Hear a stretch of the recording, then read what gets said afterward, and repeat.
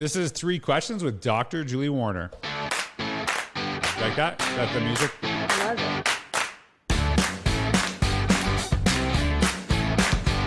it. All right, we have Dr. Warner on today, and we just did a different podcast, recorded it. I learned a bunch of new words I didn't know before. So you're welcome. Thank you. You're Thank you welcome. so much. Former English teacher, now works at the federal level in the U.S. government, and has a new book out called Failure Before Success. Teachers describe what they learn from mistakes.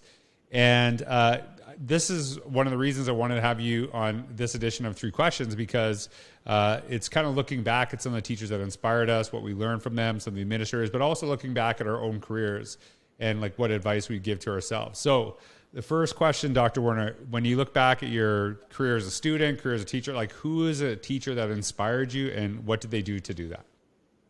Yeah, I think my high school English teacher clearly inspired me to become later an Right. English teacher myself. But I had a senior, I guess junior and senior year English teacher, Dr. Sims, who took a great interest in me as a learner. And I hadn't really had that experience before. I don't think I had connected it necessarily, but you feel sometimes like a number as a student. Mm-hmm. You're just kind of moving through that class, trying to get the grade, trying to, not get in trouble with Right. your teacher.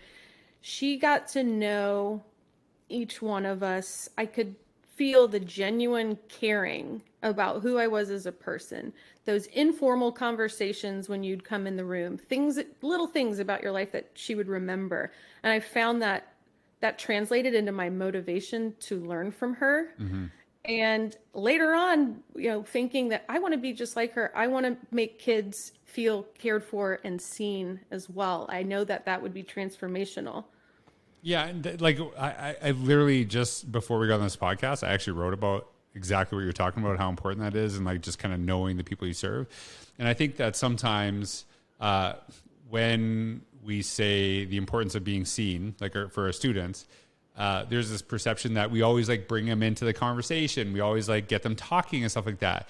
But I think for some of our students, they are very introverted, and that's great. And I think that if you see them, sometimes not to do certain things, not to maybe it's not, and I think there's points where you push them to try things that maybe are new, but also honor who they are. But that takes like getting to know. It's not like treating like every kid in their face all the time that they're doing this. Like I always think about my assistant principal when I was a principal. I like public praise. I'm not gonna lie. I like when people are like, "Hey, you did a great job, George," and not only say it to me, but say it to everybody, right? Oh yeah. If you did that to her, if I did that, she would not be happy with me, right? Yeah. And I knew that about her, and I was blessed to work with her for several years in other capacities. So I knew that, and it was just like those are different personalities, right? But if I'd be like, "Hey, I like the public praise," so just assume everyone else does. That's not, it's knowing who your students are, what they react to, how they react, and how you bring out the best in them. So I love that. So now that you're actually working at the federal level, I'm sure you work with a lot of administrators. You've experienced them, and you actually said earlier that you actually taught in the school that you. Can I ask you this question? I know it's not one of the three questions. Did you ever teach with anyone that taught you? Oh yes. Really? Oh, yes. What was that like? Yeah, and also 11 people from the class of 99 at that high school came back to teach there. So Really? There were a bunch of folks from my class, yes. Oh, that's really interesting. That's like, yeah, just can't get away, strangely right? insular. Can't get away. So like when you look back at your career, either as a student, the work you do today, when you're a teacher, like who's an administrator that, really made an impact on you, and what did they do? It was very surprising to me that the former principal at the high school that I went to knew my name in high school. I thought, that guy's magic. Like, there's a million students Right. here. How does he know who I am? I'm not particularly like outstanding in any way. I was like a C student and, just kind of faded into the background. I'm like, how does he know me? And then when I came back to teach, he remembered things about me in my class, and I'm thinking that shows just how invested he is and what he does from that people perspective. And it wasn't, you know, that removed kind of administrator thing where he's thinking up here on the macro level. Right. He cares about each one of us. Well, it's interesting because, like, as soon as you said that, you know, they knew your name, my administrators knew who I was, but it's because I got in trouble all the time, right? So, like, yeah, they knew who I was. I actually saw I used to get in trouble quite a bit when I was a kid, and I remember I actually saw I was speaking at a conference, and my former principal when I was a kid was a superintendent, and now I'm addressing him in this audience. And like, you talk about imposter syndrome, like it hit me hard at that moment. So I was like, oh my God, this guy knows like all my secrets. Like he knows everything I did bad. And so like, I acknowledged that I was like a bad kid, but like he knows. And I went up to him and I didn't even like say hi. I just said, I am so sorry. And he's like, what are you talking about? It's so good to see you all today. And you kind of have this perception of how you were. But, you know, I also, some of the kids that were we consider behavioral problems were, you know, I love them. They were just amazing. And some of the stuff they did might have got some people mad. I would like, you know, thought was funny. And, you know, you can just kind of see they're dealing with things. And he said something to me, I'll never forget this. He goes, hey, do you remember when you got in a fight with that science teacher? I'm like, I do. He goes, and he said, I'll never forget this. He said, you were right. I was like, I knew it. I knew it. I knew I was right. But he couldn't tell me because I was a kid, right? He couldn't side with the student.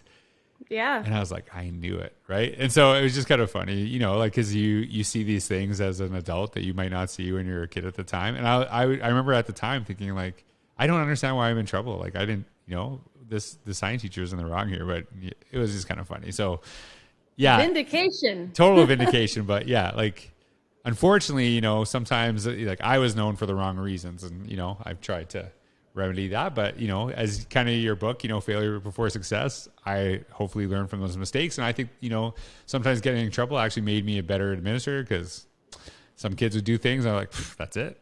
That's all you did.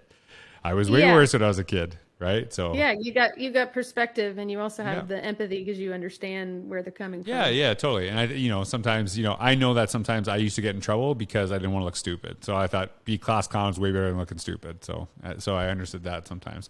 So the last question, and I think this ties in so beautifully to your book, and I'm going to read the whole title: Failure Before Success, Teachers Describe What They Learn from Mistakes. So this is beautiful for this question that I've been asking people this entire year, is that if you could go back to your first year of teaching and you could look at your career, what advice would you give to yourself? Like, what would you, you know, say, like, hey, do this, don't do this? Like, what advice would you give to yourself? Have boundaries. I assumed that I had to blindly follow the orders of the school leadership. And I was doing things that I wasn't being compensated for. And I know that that's kind of part of the gig in some ways. But I was burning out quickly. I didn't have any self-preservation strategies. You're coming into school at 6:30 in the morning, getting things set up. You're teaching on your feet all day, and you're on. You know, that takes so much energy if you're really doing it well. And then after school, I had like 3 different clubs. I was the step team sponsor. You know, when did I have time to plan and grade, let alone sleep, take care of myself? It's not